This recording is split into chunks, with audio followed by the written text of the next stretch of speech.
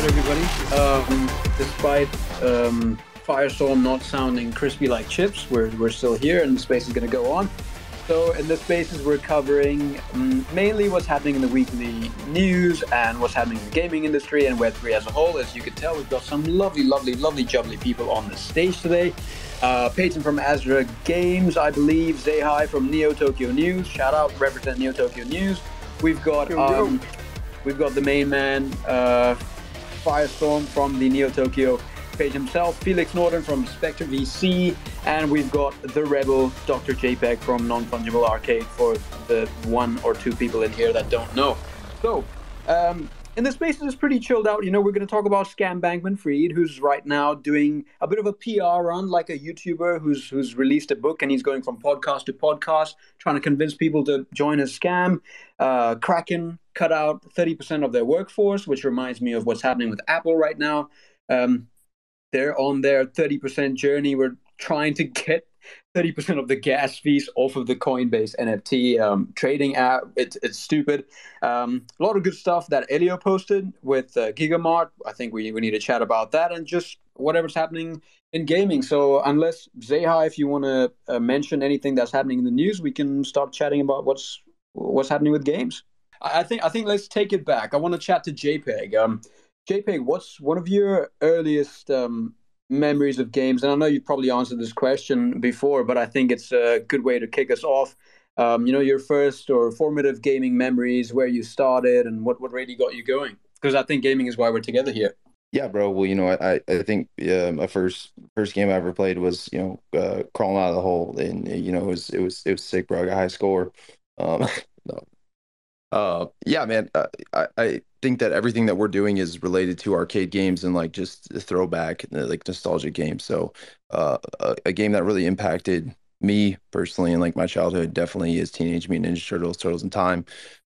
Fuck, man, I love that game. It's just a ton of fun, and it has this just euphoric feeling anytime you boot it up for me personally. So I you're talking early 90s, right? So, it was a good time, man. Yeah, that's a little behind. That's a little before my time. I grew up on PS1 and playing Tekken and a little bit of PS2, Prince of Persia, a lot of FIFA Street. I can see a lot of people relating to that. I know recently I saw Firestorm with a bunch of his cousins in a room, just gaming away. What was that all about? I'm lucky enough to have 28 first cousins on one side of the family, and about 20 of them all live in town with me. So a couple of times a year we get together and throw a nice Halo LAN party. Over the years, that's obviously looked different as we've gone through console generations. So now with the Master Chief Collection, which is cross-console, you can connect the PC to a console. You can play any of the Halo games besides the latest Halo Infinite. It's always a great time.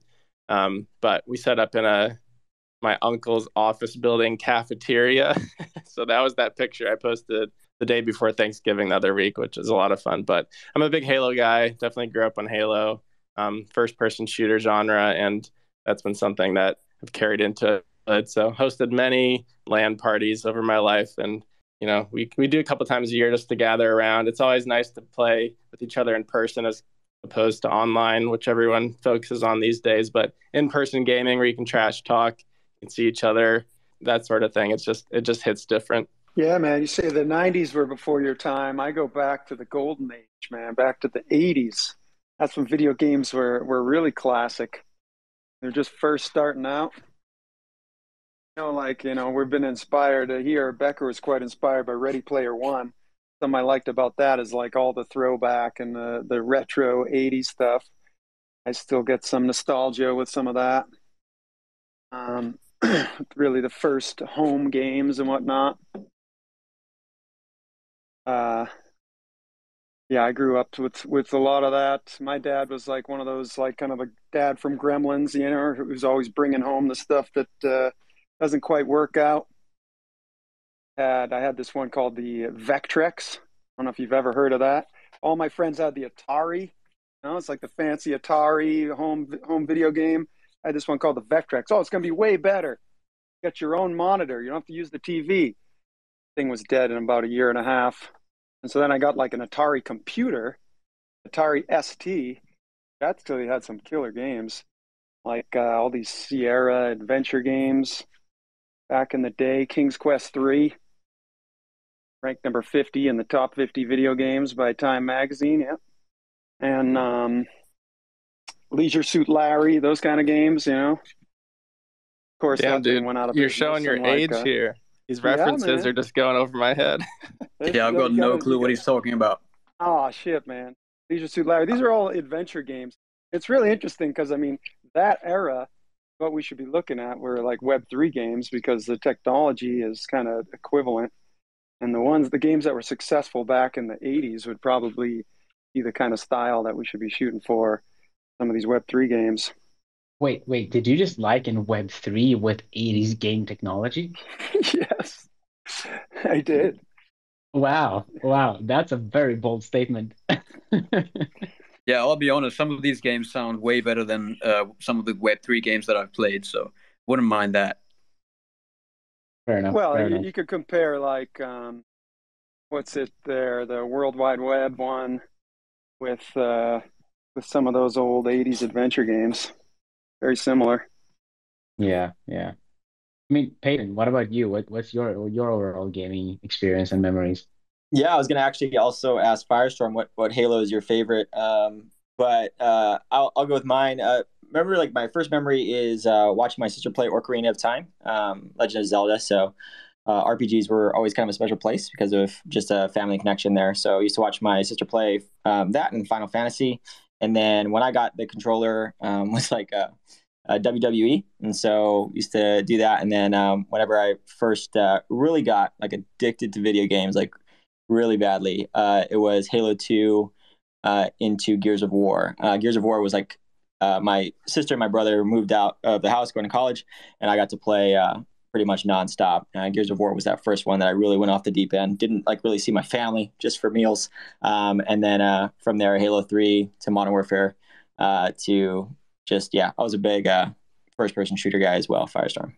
Yeah, sounds like we're in the same boat. We should squad up sometime. Halo 2 was my first love as well. And I remember visiting my brother in college. He was 6 years older than me. I was in like middle school. Their entire college campus network was wired over Ethernet. So you could plug your original Xbox into the wall. And so they had like thousands of or hundreds of Halo 2 LAN servers set up just through the wall on campus. And so I visited him one weekend, played a bunch of Halo 2, and then really fell in love with it. But that was just an insane setup that would not happen today. Just that local area network setup over an entire college campus was amazing. That is crazy. Yeah, I feel like that's one of the things about gaming, the fact that it's not just the actual game, it's the people that you play with.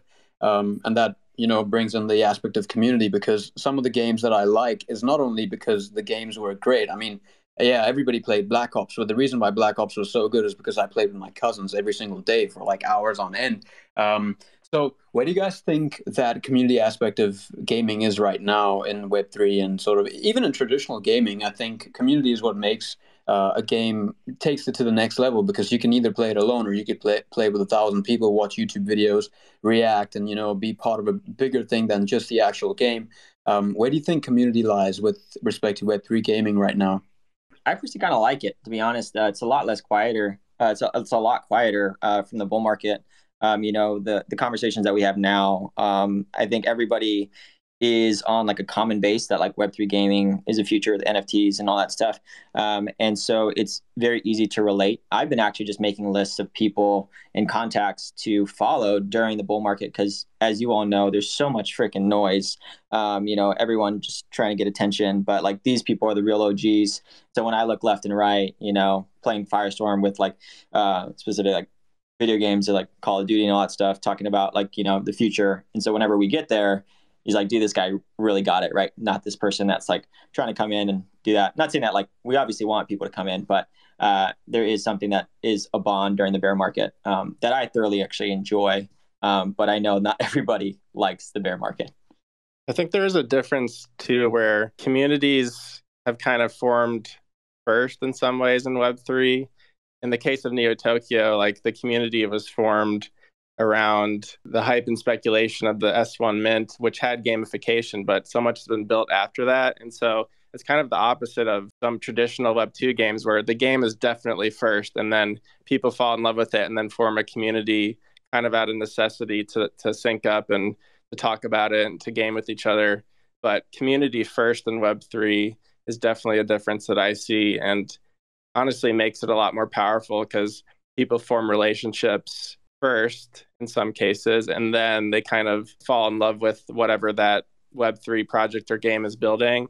It's something that has made me fall in love with Web3 a little bit more, as opposed to the communities in Web2, which are less focused on the relationships and more just on the actual game itself. Yeah, I'm not gonna give a bit of pushback, but I am gonna say that with that in mind, although the community is great, I think the one thing that JPEG pushes quite a lot is the fact that games actually need to be fun and people need to play games, because I feel like people over focus on community in Web3 and they don't actually focus on making their games fun and addictive. And JPEG, you got anything to say on that? Yeah, I think Firestorm really hit the nail on the head when he's talking about, I think Web3 focuses on like build a community, build hype, push NFTs and this magic internet money, and don't worry, a game will come soon, as opposed to, with traditional gaming, right? Like you see a game first and foundations are built around that. And I think that we're starting to see it where it's like, oh, well, we're making game and it's fun. It's like, yeah, no fucking shit. It's a game. Like, of course, like that's a requirement. Yeah, of course it's going to be fun. If it's not fun, people aren't going to play. What are you talking about? So it's starting to get those standards that are from a traditional gaming market and bringing it to Web3, and you're starting to see that flip where people are choosing to lead with a product, or at least a sample of a product, and build a community around it, because that's great. Like, Neo Tokyo is something that holds a special place in a lot of people's hearts, mine included, but certainly not limited to. So community is super powerful, but I definitely think leading with the product is something that it has to be a necessity, right? Yeah, and I think Felix could probably comment on this next idea, because I was attending one of the Twitter spaces for NFA, and I think it was Jorge who mentioned that we often look at Web3 games through the eyes of seasoned Web2 gamers, and there's a lot of seed stages that we're going through with a lot of these games, and we can't really expect them to have the same proficiency as Web2 games. Felix, I think with Spectre, have you seen, those early hiccups with trying to get communities and games together, and how that transition is going? Yeah, I mean, both yes and no. So one thing that a lot of ambitious products out there trying to do is tap into the whole drive of the community to help grow the economy, and then potentially sell mints to fundraise or even go into allocations from VCs.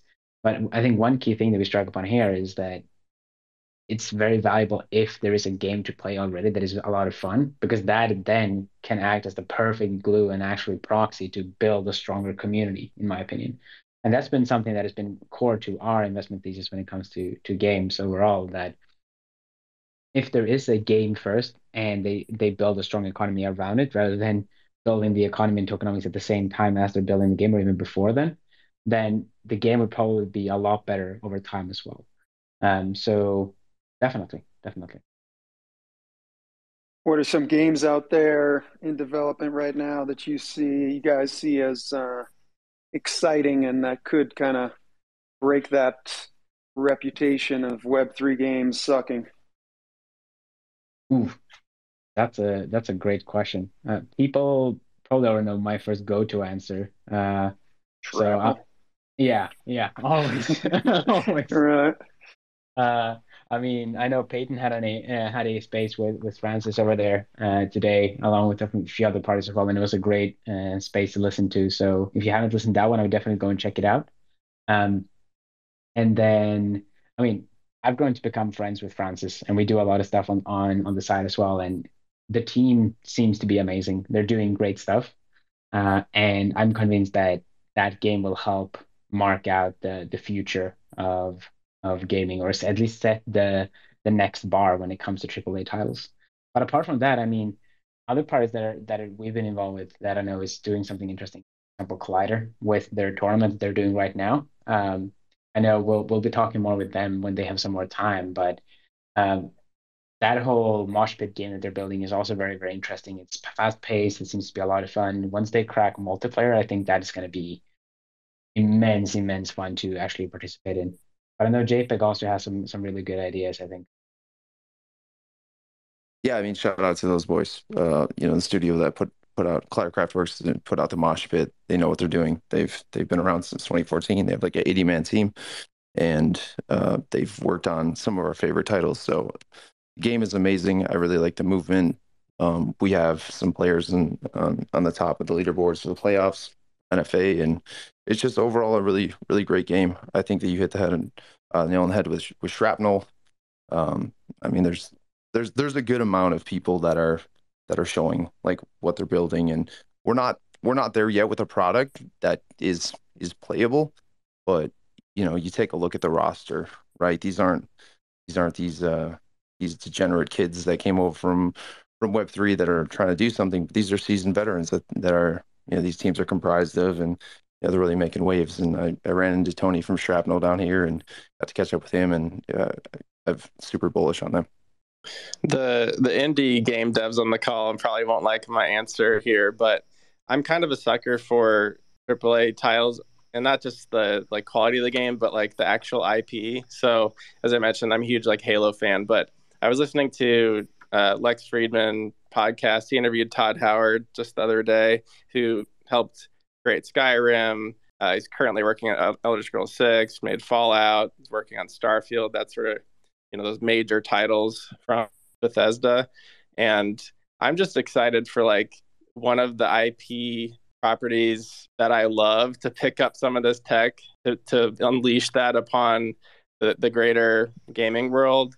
I'm not much of an indie gamer, so obviously a lot of the Web3 games that have come out over the last year have been more indie game studio focused, and no knock on them. Like, they have audiences for sure, and they make quality stuff, but I'm just kind of a sucker for the IP that brings that nostalgia, and so that's something that I'm looking forward to.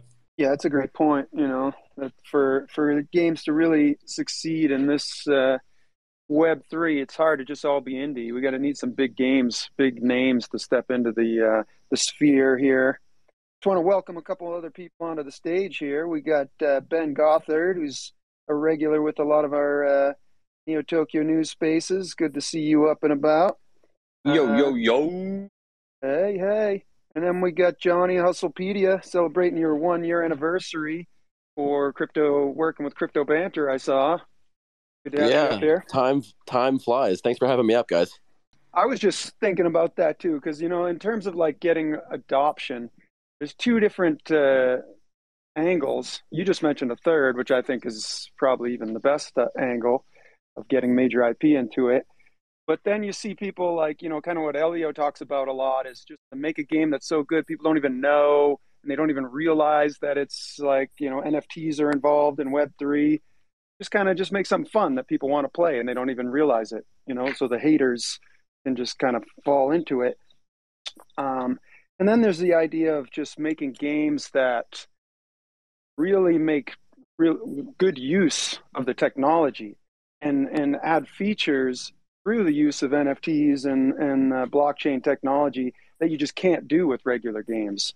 I wonder like what you guys are thinking as a more effective angle on that. I'll just go in, but I just want to kind of say the shout out for like the games. I won't shill us, but I would say Wildcard is very actually looking beautiful. Just got off the team with them today. We checked them out. And Cloud Castles, I'd say, is like really going for like a veteran team in terms of like technology wise, in terms of custodial wallets and things like that. I think is really cool is what Pirate Nation is going to be doing on the Polygons, a completely on-chain network. So on-chain game. So it's very curious to see how that operates. And, if they pull it off as an on-chain game and custodial wallet setup and like streamline it, I could see them really getting looked at in terms of acquisition for other projects out there. And the other one kind of like I'm still kind of doing research on is like Stella Fantasy. That one's kind of like a Genshin type of replica, but like looks good with gameplay and some cool stuff. So I would say those have been ones that I've been kind of tracking to do some product research on. And yeah, those are the ones that I would say I want to kind of give a shout out to as looking really good. Yeah, I like that you mentioned Polygon, because I feel like Polygon has really been upping their game with partnerships, and I feel like in gaming, because it's much easier to scale on Polygon. And I believe Legions and Legends are also integrating with Magic Eden, if I'm not mistaken. Yeah, we did our hopeful drop, our mint with Magic Eden, but we are on Ethereum, and we'll be choosing a layer 2 in which to scale Legions and Legends, which is a collectible combat RPG. But yeah, that definitely is something that we are looking into, and definitely you can't make a game on Ethereum for the gas fees and everything like that. So we'll be choosing a layer 2, but just not just yet. Got you. I do want to circle back to what Zehi said about the idea of 3 tiers of how you can scale games. And I feel like, and I might be the devil's advocate here, but I feel like one of the easiest ways to get sort of Web3 gaming or play to earn gaming or crypto gaming to the mainstream is for a mainstream game to implement something of that sort. Because if we take what Reddit did with NFTs recently on Polygon, I feel like that made such a big ripple in the non-crypto space that we almost need someone like, again, Fortnite or maybe FIFA with their packs or something of that sort to come in. Or do you guys want to give pushback on that, and you think that the actual Web3 growth is going to come from within the industry rather than from Web2? And this is like mainstream. I'll take this one real quick. Yeah, I'll just like kind of get my thoughts quickly, because I actually think that no outside source would come into the industry unless there are successful case studies inside of Web3 gaming. And I do think, we're only, 18 months now? Last May, we got, Axie Infinity really started exploding. We're 18 months where this industry of NFT gaming and crypto gaming is like in the limelight. That's not even the development timeline of one Call of Duty game, right? So you have to really like take a step back. We're so early in this industry, and I think those case studies will come, whether it's like the Shrapnels, whether it's like Illuvium, stuff I'm bullish on as well, and then like Dead Drop and Kiraverse would be my shout outs as well. Everyone's kind of talked about projects that have a lot of mainstream potential, but games that look really good that are going to integrate the technology in a smart way. Like I said, with Dead Drop, the NFTs really aren't in your face. You pay with fiat whenever you buy skins. So it just makes a lot of sense. And I think the case studies will come from from Web3. And that's when we're going to see the big studios and the big players coming in. Yeah, I just want to echo that too. And like, really, there's not really a lot of incentive for big corporations to come in like Microsoft, Activision, or anything like that. In terms of like their balance sheet, they're owning Web2, like even Fortnite, right? Why even jeopardize the $1 billion machine that it is, Fortnite and skins and everything like that, when you have this war chest that you could possibly acquire. These quarterly statements too, these guys are shareholders, and so the gamer specific crowd right now doesn't like it, so they also have to explain to their shareholders like why they want to pivot in that direction, and they say downward decline of like Q2, Q3, Q4 end of year reports, and they are completely getting slapped through their crypto strategy or NFT strategy, and they quit altogether. When probably the smarter move is just to wait, like Johnny said, on the fact of like, hey, Legions and Legends is popping off. What do? Let's replicate it, or let's even try to acquire it, which Microsoft has a freaking ton of money, right? Which they are in the process of buying Activision Blizzard. Hopefully it doesn't go through, but there is like that aspect too. But like you said, like FIFA and like some of the stuff, like I would like to hear like your guys' thoughts on like the pushback that like Minecraft and like Rockstar did for GTA as well. They're saying like no NFTs, like hell no. I don't know, another point of topic we don't have to go into. I like to hear other people's panel about that as well. Yeah, I mean, I think that some of those decisions have probably been a bit from ignorance at some level, where they see the sentiment, which a lot of people have, is that NFTs are scams. They're not adding anything. They're just trying to take our money. But I agree with Johnny, where he said Web3 games are going to have to prove that this tech can improve the user experience, can prove that it's going to be a seamless thing for users. And once that's proved in the Web3 world, then those execs or whoever made those decisions at those properties will see that it worked and that they can adopt well. There's such a consistent flow of billions of dollars every year through the Web2 microtransactions. Like, it's going to have to be a major thing that convinces any of them to switch over to new technology they have now is still working well for them. Obviously, the gaming sector is something that we're all super laser focused on.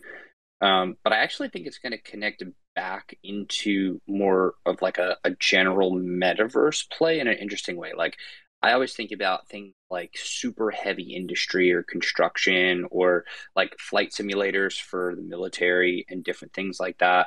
And so I think really big businesses are going to continue to invest super heavily into this kind of stuff. And then they're going to bring in different things like gamification into what they're doing that'll kind of connect back to everything that we're talking about too. And as they keep investing into the technology and AI and all this stuff is connected at some level, it's probably just going to make things way cooler. And so there'll probably be a really cool convergence of all these different technologies. And so it may not necessarily be like we have just this one sick game that totally redefines how everything is done and how everybody thinks about everything, but it might just be the gradual shift of this is just better technology that's applied over a tremendous number of verticals, and it all just connects and people are like, oh, well, of course we're going to do it that way because it's better technology. Yeah, it's funny you mentioned that because that reminds me of a video I watched in the bull run when there was a lot of noise. I think it was a shopping simulator at Walmart. And the idea was that you're in this VR world and you have your cart that you're pushing inside a virtual store. And any product you put inside your cart is automatically sort of ticked off from your credit card and it's then delivered to your house. So, those sort of immersive experiences, the digitization of existing experiences, I guess perhaps you could take work from home to a different level. You could be at your office and do some sort of transactions. I'm not sure. But I mean, that Walmart idea really stood out because that is a way where you can gamify something that is actually happening IRL while implementing an internal economy into it, right? You feel like there's any financial kind of hindrances where these big companies would not want to go to a more kind of decentralized system or a system where the actual players have more of a chance to benefit financially from the game than the company itself? Is that a factor at all or not really? I think so. It's like the walled garden type of thing. And like, if you open up the like live ops to your competitors as well, like you talk about marketplaces and, the exchanges of goods and assets within like the NFT marketplace, you now kind of see what works and what doesn't. All of these are behind like walled gardens, which is like Activision, Blizzard, Epic, all that stuff. So once you actually open it up, it gives the playing ground for like new players, like indie developers, a really big edge because now you're doing live ops, not just on a singular scale for like your indie game, but like on a larger scale for like a decentralized ledger. I don't see like major corporations wanting to do that for the fact that if it's a centralized ledger, they get to control and they get to see that live ops and they get to show like studio what happens. But I do think that like there is a lot of benefit with a decentralized ledger for like indie game developers. Like you can give achievements for, let's say, something that you're playing in Halo 3, like, those LAN parties and stuff that you're talking about, Firestorm. You play Halo 2, Halo 3, you get a kill streak or you kill this specific person.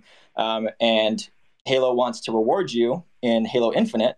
And now all those servers are taken down, but now they can reward you because it's on a decentralized ledger. Like, hey, this person gets this skin because they were part of Halo 2 or Halo 3.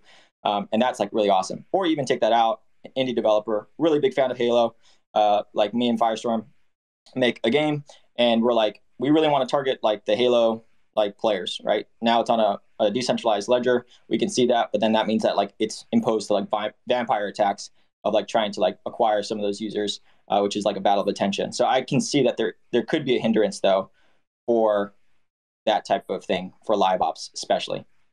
And I think as far as just like the business model, it's going to be adopted regardless because microtransactions now are just one touch point. So the decentralized model, the NFT model, the Web3 model, regardless, is a better fit for these businesses. Now, will we ever see Activision or Epic Games go fully decentralized? It's probably hard to judge and probably hard to say that they ever would. But I would 100% agree with Azra on the fact that like there's pros and cons to both. But there's one thing that's indisputable is that the Web3 technology, NFTs, it is beneficial for the players, for the monetization, for the getting back your time, just owning your assets, everything involved in the game, actually owning your achievements, so to speak. But then for the for the developers, they get more touch points than just selling you one battle pass, selling you one skin, because then they just take fees off the top of every transaction. So decentralized or centralized, I think the technology is undisputable for these companies. Now, I hope that we do see some decentralization, but of course, we know how these big businesses work, and it's probably going to be a centralized, model. But at the same time, I think that the tech is going to be integrated. So, Zehi, your question, is it a financial decision? I mean, I really think that's the major part of it. It's like they have these walled gardens that are closed off that are completely centralized. They also have developers that aren't experienced in Web3 at this point and blockchain tech. So that's going to be a major cost to transition from their current systems over to a decentralized system or something based on blockchain, whether it is fully decentralized or not. But I think weighing the costs of that transition versus the benefits that they'll get based on new monetization streams, plus the benefits players will get, that's the equation that they're hopefully weighing in their minds. And if they're not doing that, then they're just kind of out of the loop and still ignorant on the part.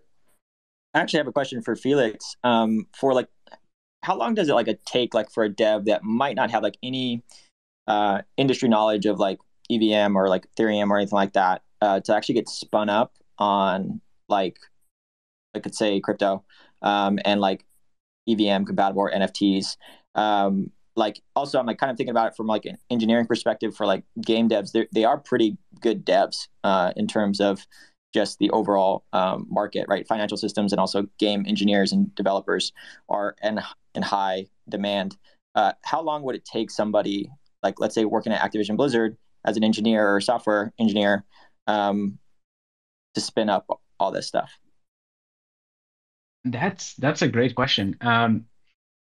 So I would say it depends sort of also to what depth you want to go when it comes to gaining experience and standing out amongst the crowd, because spinning up and just getting to create a simple NFT contract today is as easy as downloading a package called ERC-721A, and then you just say, hey, this is the minting function, and then you're set to go. Then you can reproduce and just change what metadata you want to have on your NFT, but it's going to be as efficient as the Azra collection, which, for those who don't know, kind of revolutionized the whole NFT minting experience with low gas efficiency and all that stuff.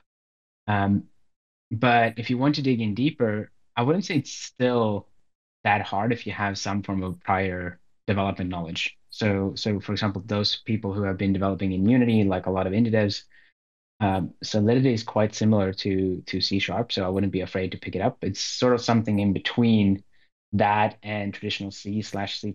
So it also fits well with Unreal Engine 5 devs or Unreal Engine devs in general. And if you just have interest in it, you can probably pick something up and become quite efficient in it in a couple of months, 3 months. I learned Solidity after Neo Tokyo through doing contract audits for people. And I had a ton of fun doing so. And now I'm sitting here experimenting with new tech and just digging into new improvement proposals like Soulbound tokens and stuff like that. And that's, yeah, how long has it been? 10 months? So it's definitely something that is easy for people to get going with if they want to, and they don't have to dig into the details of where I'm at, I would say. Is it one of those things that's easy to start, hard to master type of things? Oh yeah. Much like everything else when it comes to coding, right. It's quite simple to get going as soon as you get over the initial hurdle of understanding why isn't my code actually running.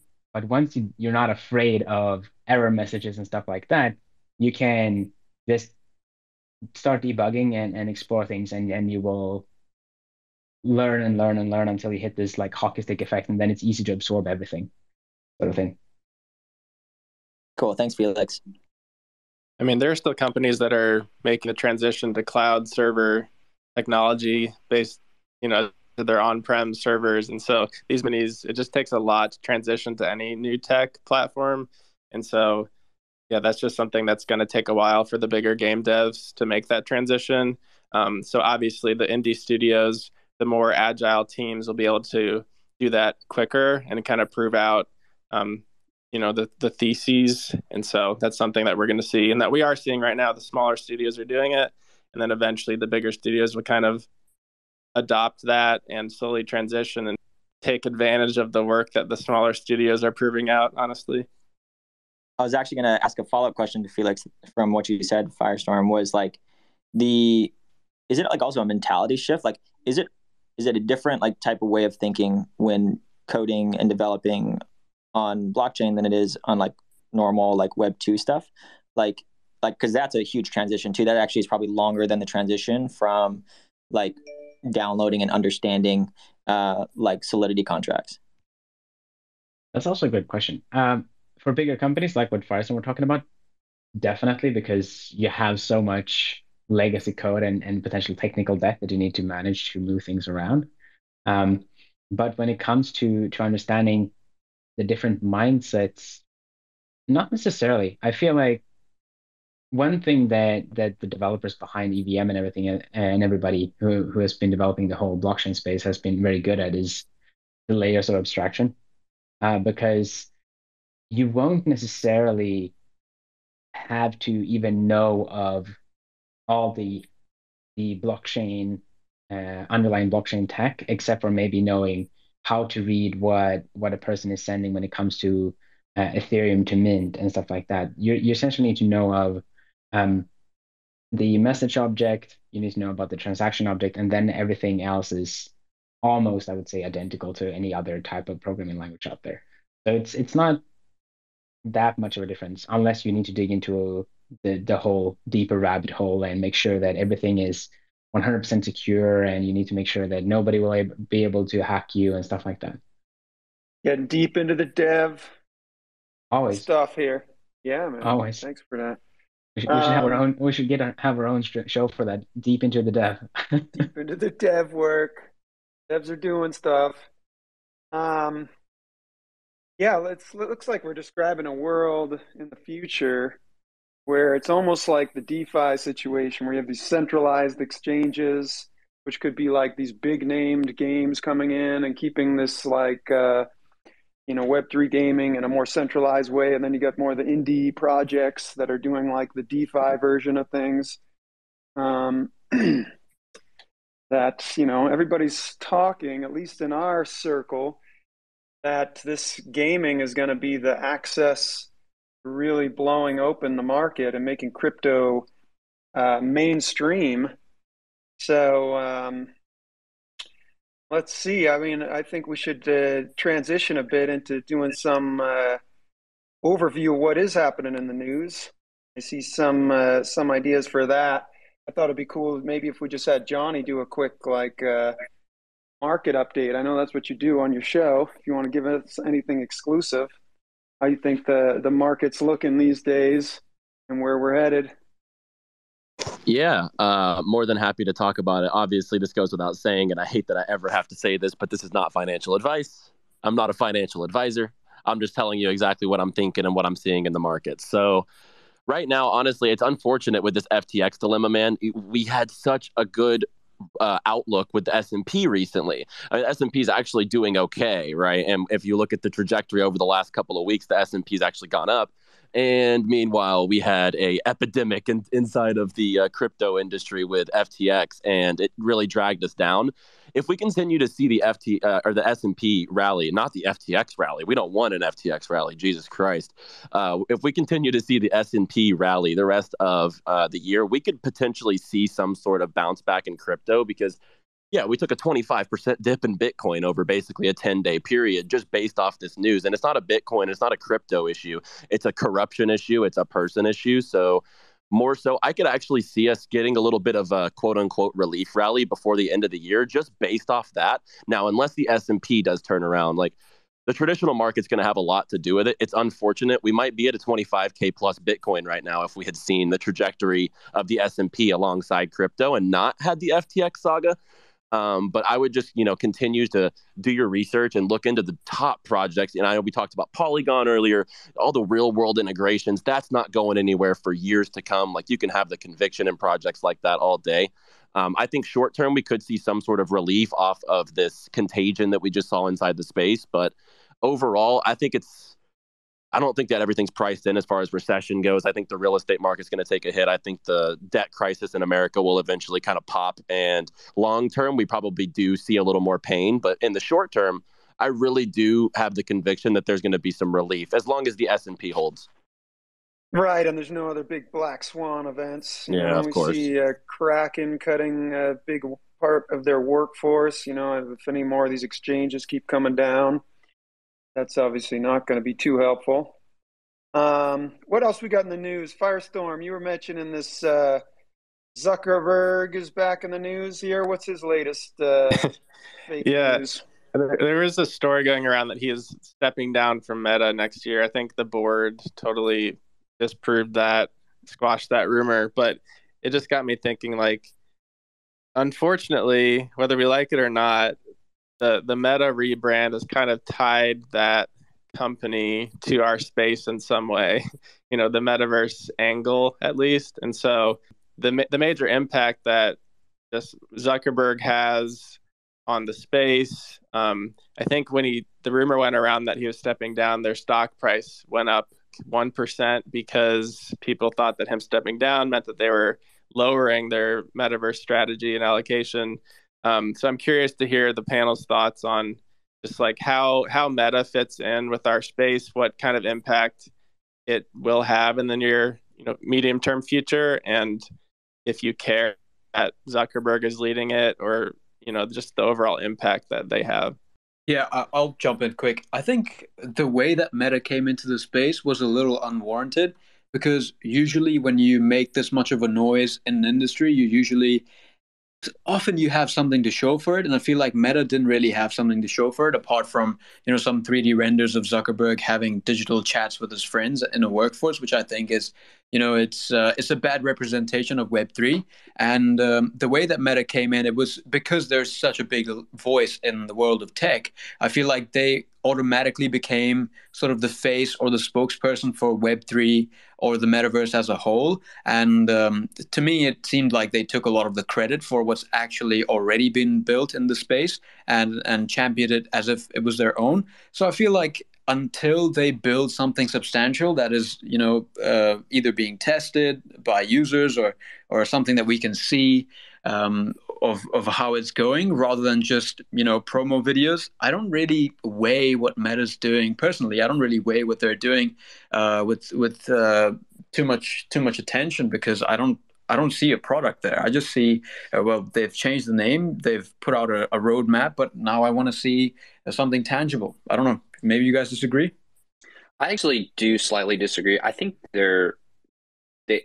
I think what they were doing had a lot of layers to it. Like, if we jump back into the mindset of October or late September or late October, whenever it was, 2021, they were under a lot of fire from an information leakage perspective. Like, they weren't respecting privacy.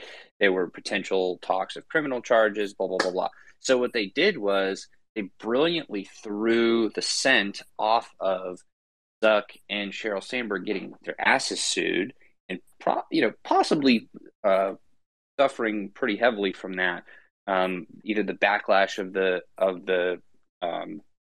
just the backlash of the suit, or actually having them go through with it and getting actual penalties. So when they did that, it totally changed. It was a brilliant PR move.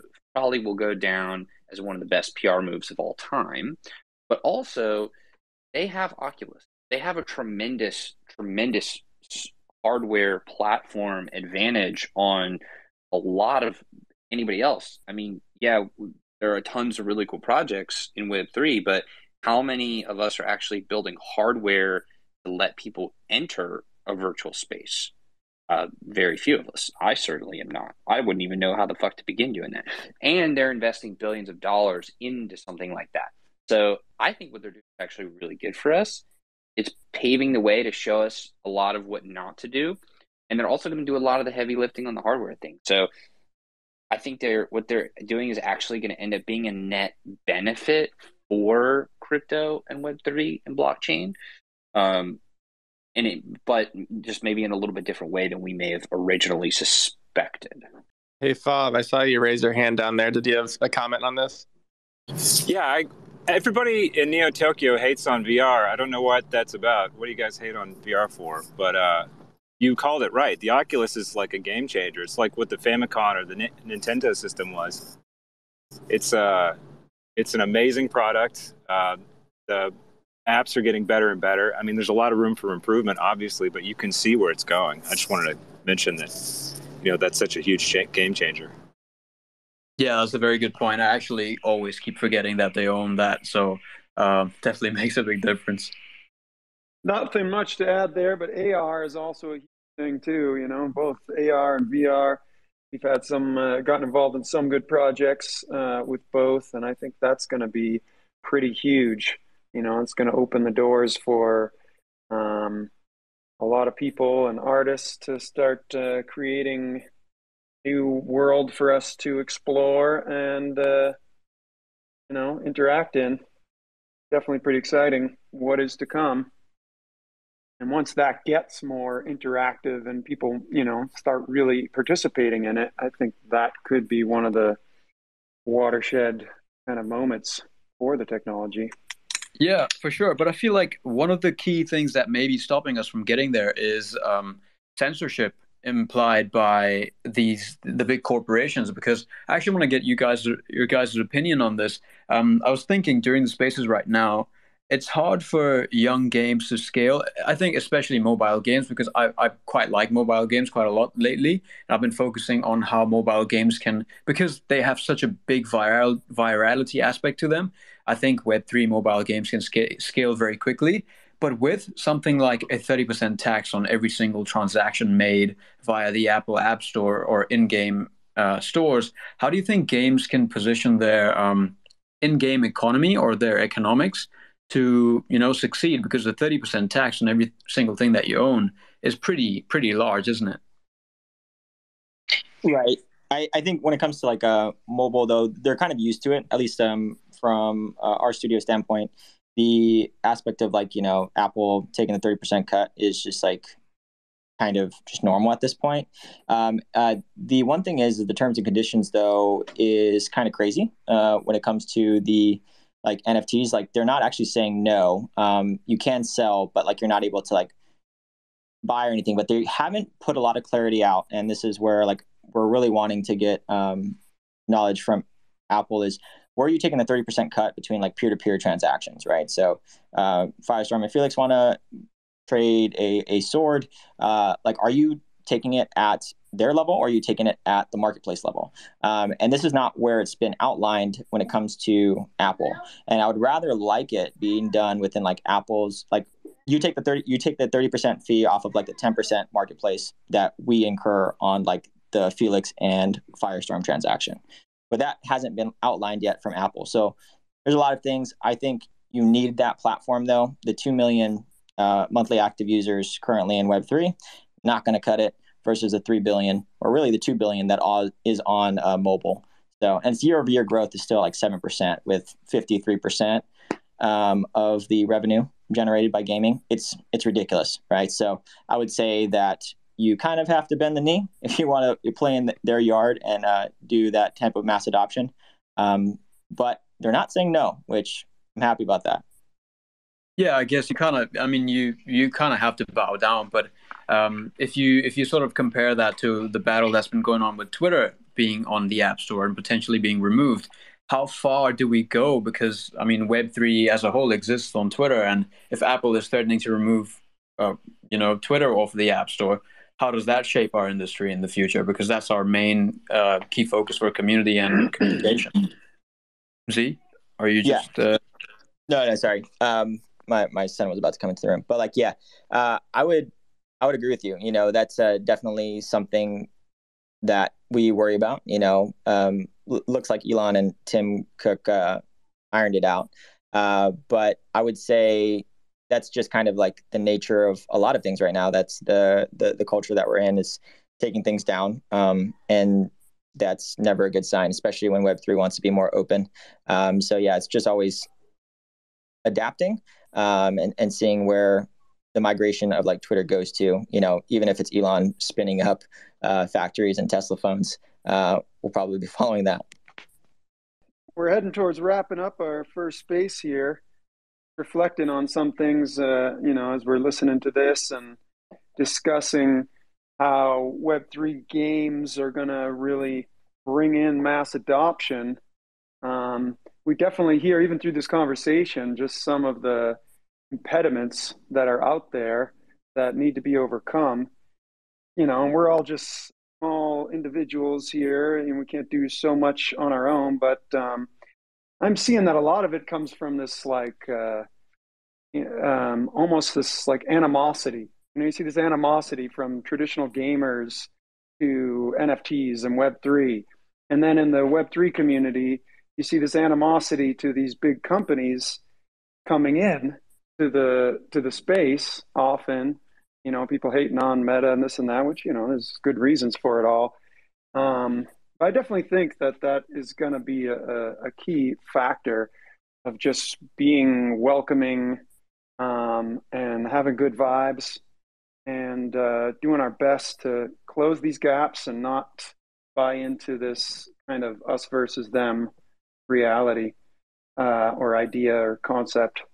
So just wanted to put that out there before we wrap up, and then pass it around if anybody else has any closing thoughts.